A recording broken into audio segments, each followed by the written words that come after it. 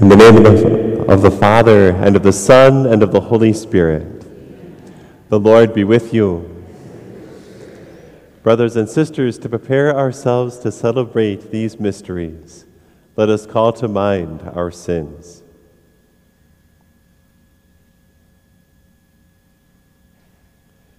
Lord Jesus, you raise us to new life. Lord, have mercy. Lord Jesus, you forgive us our sins. Christ, have mercy. Lord Jesus, you feed us with your body and blood. Lord, have mercy. May Almighty God have mercy on us, forgive us our sins, and bring us to everlasting life. Amen. Let us pray. May your grace, O Lord, we pray, at all times go before us and follow after, and make us always determined to carry out good works through our Lord Jesus Christ, your Son, who lives and reigns with you in the unity of the Holy Spirit, God, forever and ever. Amen.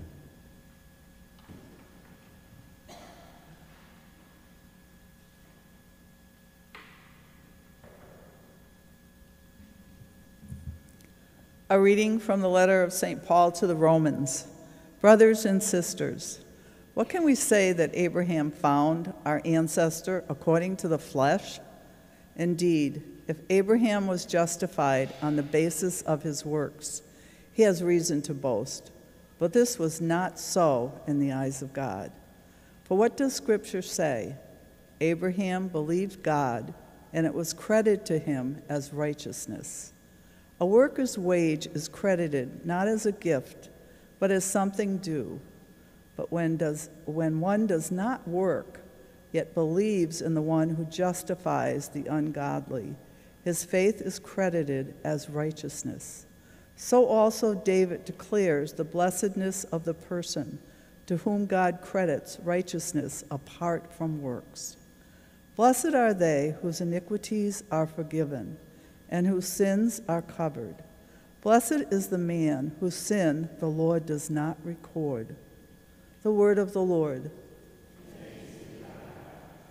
I turn to you, Lord, in time of trouble, and you fill me with the joy of salvation. I turn to you, O Lord, in time of trouble, and you fill me with the joy of salvation. Blessed is he whose fault is taken away, whose sin is covered.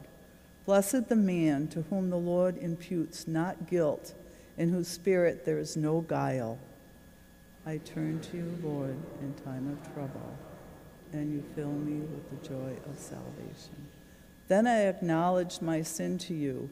My guilt I covered not. I said, I confess my faults to the Lord, and you took away the guilt of my sin. And you fill me with the joy of salvation. Be glad in the Lord and rejoice, you just. Exalt all you upright of heart. I turn to you, O Lord, in time of trouble, and you fill me. Alleluia, alleluia. May your kindness, O Lord, be upon us. You have put our hope in you.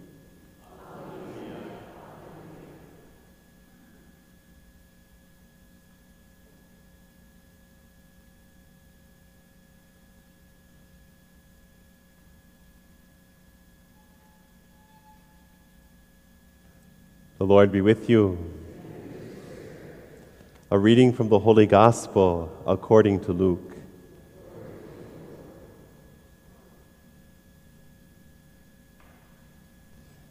At that time, so many people were crowding together that they were trampling one another underfoot.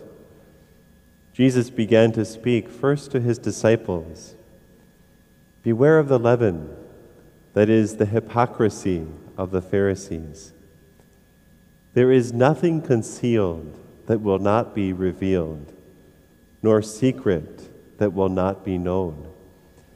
Therefore, whatever you have said in the darkness will be heard in the light, and what you have whispered behind closed doors will be proclaimed on the housetops.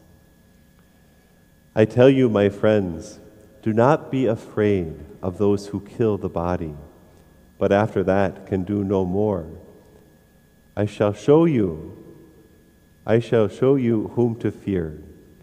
Be afraid of the one who, after killing, has the power to cast into Gehenna. Yes, I tell you, be afraid of that one. Are not 5 sparrows sold for 2 small coins? Yet not one of them has escaped the notice of God. Even the hairs of your head have all been counted. Do not be afraid. You are worth more than many sparrows.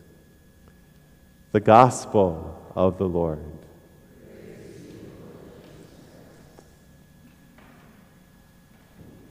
It's a beautiful gospel today. In a way, kind of a roller coaster, entering into a lot of warning, but also loads of consolation. There's so much just being unpacked for us, reminders for us, and also teaching in our relationship with God. First, this warning that Jesus gives against hypocrisy, which is that word, of course, that means being two-faced, saying one thing, doing another, being one way among some people, but then behind closed doors, someone entirely different. And Jesus gives these words in a way against hypocrisy. And there's more. I want to lean into that. There's more than just speaking against hypocrisy here. But there's nothing concealed that will not be revealed, nor secret that will not be known. Whatever is said in the darkness will be heard in the light. Whatever you hear whispered behind closed doors will be proclaimed on the housetops. In a way, Jesus here is proclaiming that God sees everything. And so he's speaking into, I'm not talking to us here, but the temptation of the world to lean into that one ring principle of the Lord of the Rings, where, of course, the person who wears the ring is suddenly invisible. There's that invitation that now they can do anything because no one sees what they're doing. And we see that in the world. It's active at times. When someone is hidden, or when they feel like they are hidden, there's greater freedom to do whatever they want because they're not going to get caught. We see it also in the world today, a trouble, like it's not wrong if I don't get caught. It's very, very low level morality, actually no morality. But God here is saying, no, I see all things. It's an invitation of light in every situation. It might strike us, it might fill us with a kind of fear, like he sees all things. But of course, there's more, and it's an invitation for us. Yes, he sees everything that goes on in our hearts, every little thought, every anger, every sin, he sees all things. But of course, there's more for us as Christians. There's more taking place. All of our little sufferings, all of our little sacrifices, all of them which are offered gently and quietly, he sees all of them. He also looks at all of our, this is really important for us to see, at all of our weaknesses and also our sins. And of course, there is whispered so gently his mercies, which the world may not see, may be blind to, the gentle mercy that he wants to give to us. And all of that is seen and in a way deeply celebrated in heaven now. All of that is celebrated. And so it's an invitation to lean into that glory that we've been given. That's the tie-in with this last thing, with this last deeply consoling words. Are not 5 sparrows sold for 2 coins? Yet not one of them has escaped the notice of God. Even the hairs of your head have all been counted. For me, of course, that's becoming less and less consoling. but he sees the hairs on our head, how much more every suffering, how much more every place where we are in need of him. He sees all of it. And in a way, him telling us that he sees it, we're invited to see him seeing it, to enter into deeper relationship with him there, to receive this great intimacy. For us as Christians, yes, God sees everything in us. But that is not meant to fill us with fear. We are not meant to be afraid of God, not in that servile fear, but we are open before him. And so he takes care of all things. So we're leaning into that mercy today. Let's stand together and offer our prayers to our Heavenly Father.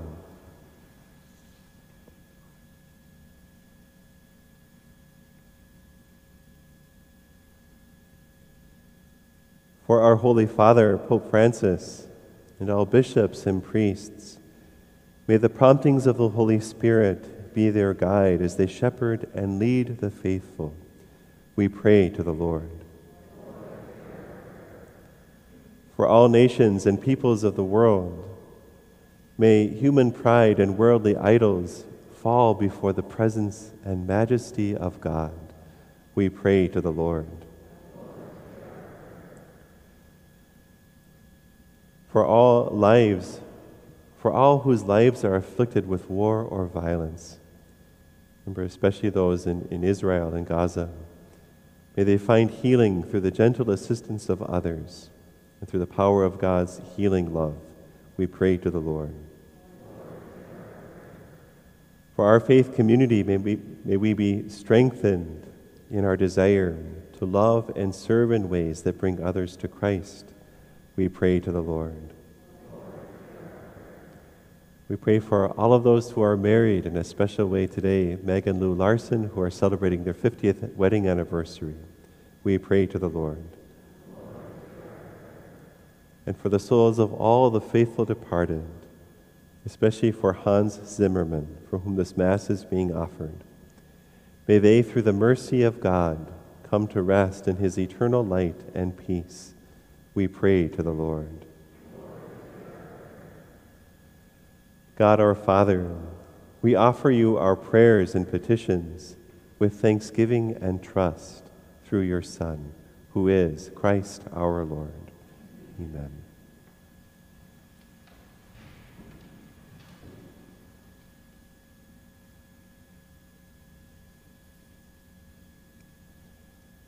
Blessed are you, Lord, God of all creation, for through your goodness we have received the bread we offer you, fruit of the earth and work of human hands. It will become for us the bread of life.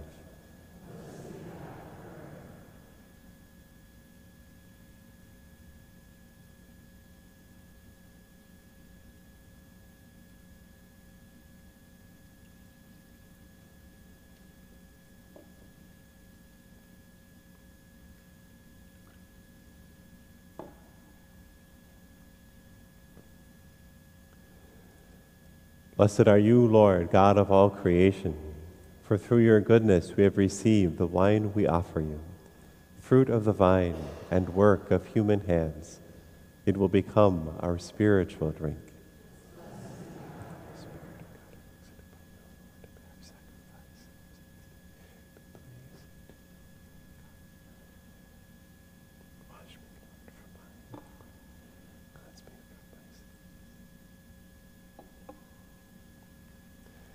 Pray, brothers and sisters, that my sacrifice and yours may be acceptable to God, the Almighty Father.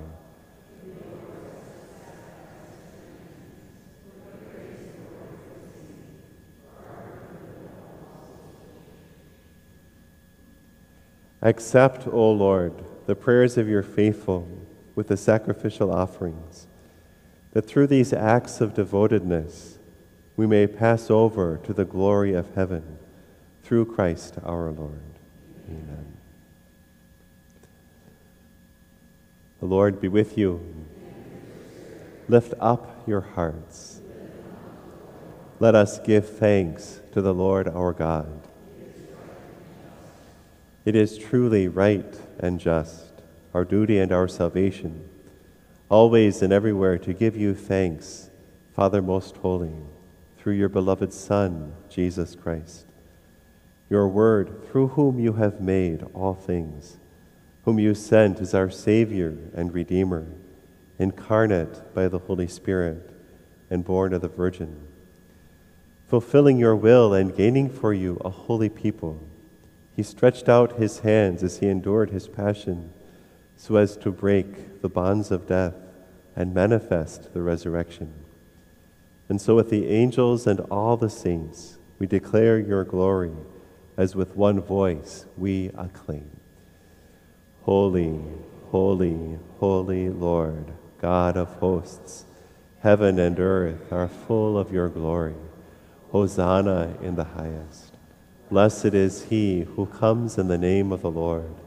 Hosanna in the highest.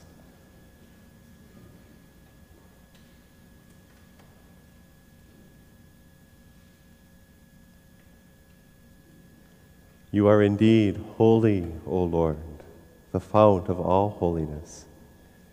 Make holy, therefore, these gifts, we pray, by sending down your Spirit upon them like the dewfall, so that they may become for us the body and blood of our Lord Jesus Christ. At the time he was betrayed and entered willingly into his passion, he took bread and, giving thanks, broke it and gave it to his disciples, saying, "Take this, all of you, and eat of it, for this is my body, which will be given up for you."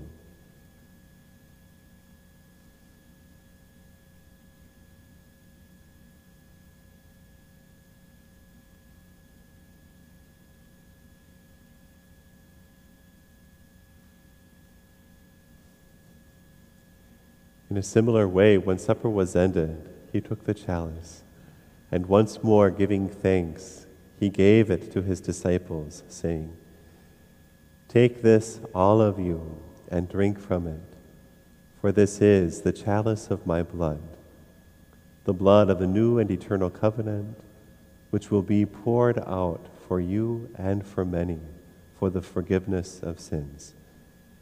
Do this in memory of me."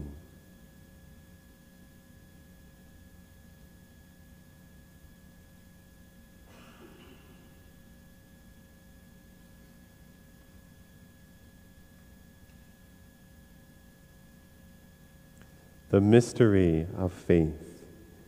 We proclaim your death, O Lord, and profess your resurrection until you come again.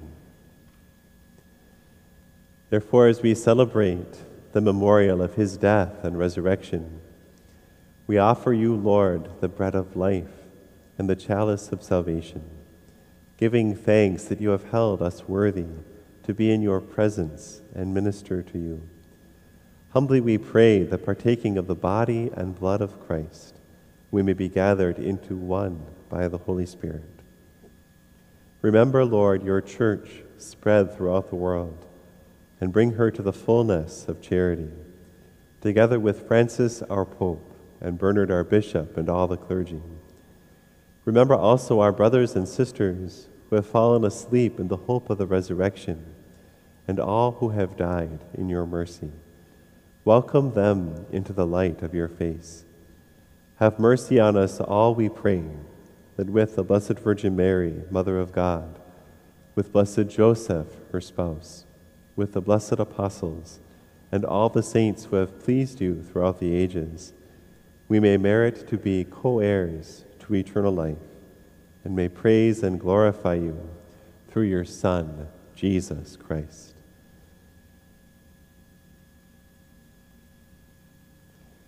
Through him, and with him, and in him, O God, Almighty Father, in the unity of the Holy Spirit, all glory and honor is yours, forever and ever. Amen.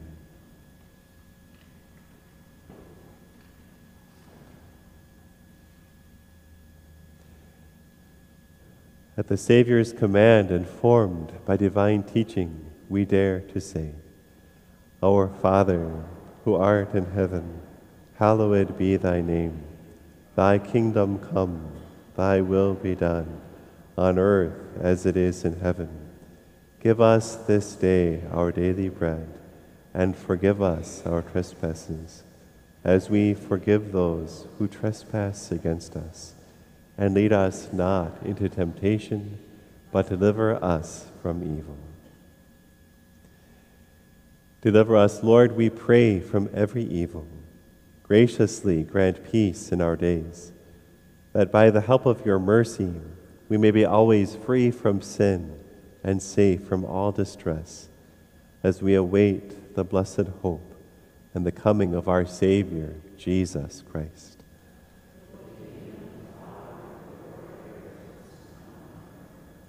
Lord Jesus Christ, who said to your apostles, Peace I leave you, my peace I give you. Look not on our sins, but on the faith of your church, and graciously grant her peace and unity in accordance with your will, who live and reign forever and ever. The peace of the Lord be with you always. Let us offer one another the sign of peace.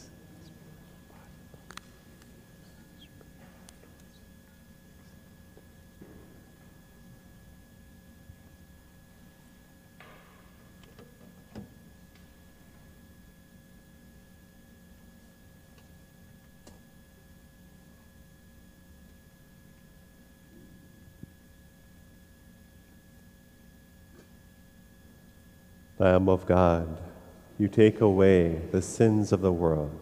Have mercy on us. Lamb of God, you take away the sins of the world. Have mercy on us. Lamb of God, you take away the sins of the world. Grant us peace.